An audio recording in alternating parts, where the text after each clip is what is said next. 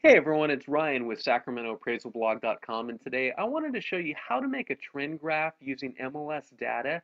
Okay, you can do this for any neighborhood, okay? And the power of this is that instead of looking at zip code figures or county figures, state figures, you can narrow down specific sales in a very precise neighborhood or area and show them exactly on a graph so that your seller or your client or friends or whoever you're doing this for can really see what the market is doing, and they can get a sense of, oh well, maybe I shouldn't list my price above the market or below the market, or maybe the appraiser was sort of right on with the values in the neighborhood, or gosh, the appraiser was off. And so there's a lot of benefits to doing this. And at first it might seem tedious and it might take a little bit of time, but over a while you can get this down so quickly, and you can make very powerful illustrations in just a matter of a couple minutes. And so let me show you today. Here's this. Imagine you're listing a property in Rancho Cordova. Here's an example, and your example could be anywhere: East Sac or River Park, Gold River, Fair Oaks, Carmichael, wherever. So imagine your owner, the person you're going to list with, says, well, I'd really like to list my house at 210,000 or 230,000. My house is so much better than anything else out there. It's a three-bedroom, one bath. And so, of course, you look up comps in the neighborhood and you think, wow, there's really not anything selling at that price level. So you can, of course, bring your sales and bring your listings and talk with the owner, but you can also prepare a graph to help show the neighborhood. Okay, you don't have to have a lot of technical skills to do this, but here goes. Let me show you. Okay, go to search in MLS, go to map, and use a polygon search. You can draw your neighborhood boundaries around here. That's what I've done already. I'm going to save some time to do that. Now, what I want to do is look at all sales. I might usually maybe look at sales over the last year to help show trends, but I'm going to look at sales in this case over the last 5 years because I really want to prove a point to this property owner. Okay, MLS lets you use sales from October 2008, so that's what I'm going to do. October 2008 through April 2014. I'm going to look at all three-bedroom, one-bath sales. Now, you might look at, say, you're trying to list a property at 1,400 square feet. Maybe you look at everything from 1,200 to 1,600 square feet. You decide what's going to be most relevant. Click on Export. Okay, pretty easy so far, right? Okay, go to Realty Tools without photos. If you're using a different MLS, just figure out with your MLS what is the option you can choose that's going to help you export data. Okay, there's a zip file. I'm going to right click on it, go to Save Link As. I'm going to call it, let's see, Rancho Cordova Sales. Okay, 3-bed, 1-bath example.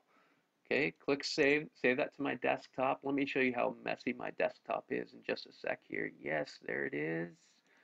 Okay, I'm going to double click on that, and here's the data. I'm going to double click that. Let's move this right over here.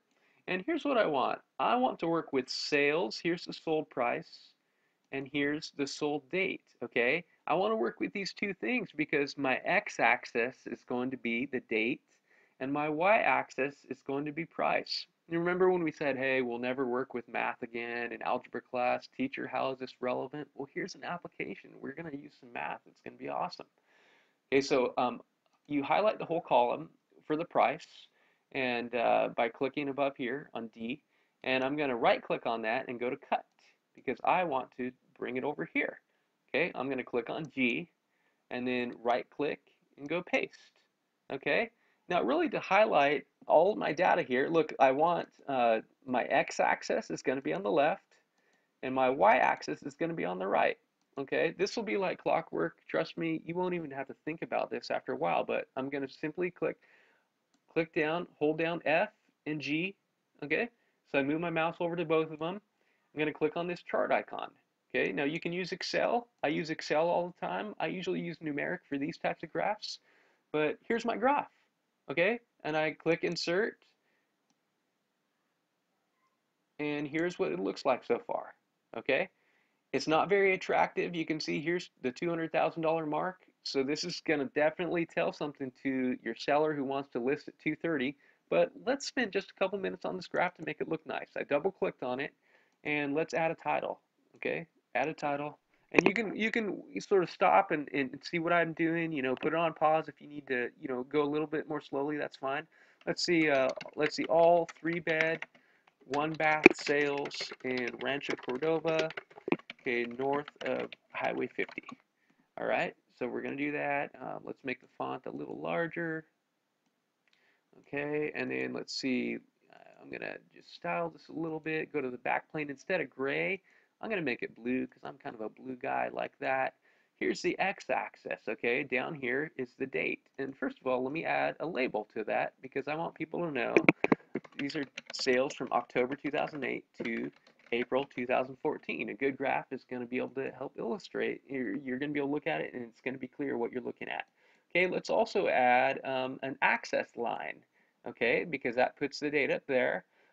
Let's correct real quick the date because it has it from January 2008, but we're really looking at October 2008 through April 2014. So all right, so let's fix that real quick. I'm still on x-axis right here, and I'm gonna add something. I'm gonna add a major grid, and what that does is add lines to the graph. Okay, this is gonna help us really read the graph better. But instead of having a year long on everything, let's look at let's insert lines every quarter. That would be 91.25 days, and so you have all these neat lines right there. Okay, piece of cake. Here's the y-axis. This is the sales price in MLS. Okay, first of all, let's add an axis line. That adds a line over here. That another axis. Let's add a label. Okay, we're going to put reported price in MLS. Okay, piece of cake. And then the last thing, let's add an axis line. Okay, let's see here. Oops, excuse me, major grid. Okay, and you can see it added the horizontal lines. Now, let's add it every 10,000 though. It was on 20,000. Let's cut that in half and see what that does. Okay, apply. Now, your seller wants to list, actually let's save, let me right click on this and save it to my desktop so you can see what it looks like. Okay, RC sales example. Save. Let me right click on that. Oops. Okay, you guys get the point here. Okay, so you can see here are all recent sales. You can see there has been nothing above 185 for 3-bed, 1-bath sales. So your seller wants to list at 230. Here is a great visual representation. We took a few minutes to put this together, and honestly, I could have probably done it in 2 minutes or so maybe, and had it look this stellar without all the explanations. But can you see how adding this to your real estate utility belt could be a very powerful tool for you? If you're an agent, this can help you stand out among all other agents who are relying upon zip code data or looking to state data or national trends. When you can get down in the neighborhood and show what's going on, it can be really powerful business and help create more professionalism for you too. So anyway, let me know if you have any questions as you get started. Would love to offer any insight and hope this was helpful. Hey, thanks. Take care, okay?